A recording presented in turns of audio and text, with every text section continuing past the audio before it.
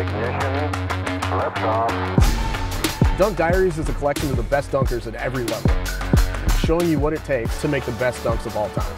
This is what you don't see about dunking.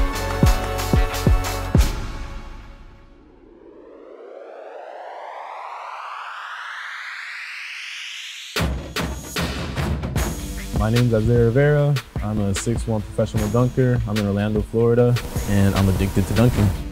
When I first discovered the world of professional dunking, I saw this from the beginning. Pro dunking was just so fascinating to me, and it just felt so good to do it. I was just like, all right, I'm gonna get there one day. And the point where I felt like I was becoming like good and like this dream was becoming realized was probably around 2-3 years ago when I started doing my first events. I first met Isaiah 4 years ago when he was 18 years old, and he was super impressive the first time I saw him. He is a freak athlete, turning himself into the craziest athlete. If he stays healthy, he will go down as probably the best pro dunker of all time. I think I'm the best dunker in the world right now. That's something I feel like is necessary to believe. Like, confidence is half the battle. Confidence, like every time I dunk, just confidence. You gotta know you're the best. First dunk was February 2014. I was 16 years old. I had been trying for a long time, like every single day, and I remember I had just woke up, and it was literally the first thing I did was just go. Like, I woke up, went straight outside, put my hoop on 10 feet, and went up, rose, got it first try. Freaked out, nobody saw it, ran inside, told my dad. He was like, you didn't dunk. It was the craziest feeling ever. And what's funny is like my second attempt after that was a 360. Like, even from the beginning, I was just trying to like see what's next.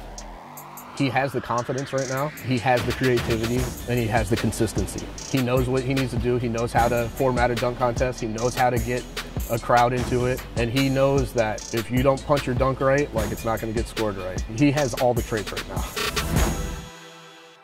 So my first dunk memory is actually using dial-up internet to load up a Michael Jordan video, and it was the play where Scottie Pippen shot a free throw, and then he came in like from outside the key and did a putback dunk, and then, like, I just watched that over and over and over again. From there, I just started like watching the NBA dunk contest every year, and then I would try to like emulate their dunks. He's so respectful of the dunk game and the dunk history. He's an addict, like he's a dunk addict. That's all he thinks about, that's all he talks about, and he's just obsessed, and like nobody else is. My dunk training, I feel like that's what sets me apart from other dunkers. I train 6 days a week, and 3 of those days I'm lifting like really heavy in the gym, like a lot of body weight stuff. 2 of the days in the week is just circuit training, and then I have a dunk session once a week, and that's my favorite day of the week, dunk day. I feel like my knowledge base on it like just has helped me a lot, like immensely this past year. Like, that's what's taking me to another level.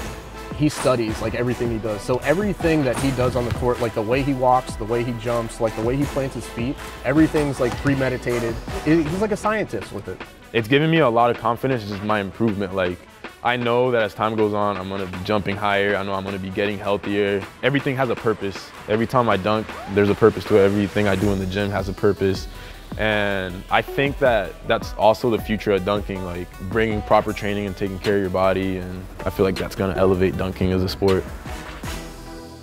I think my favorite dunk I've hit is 360 behind the back, between the legs.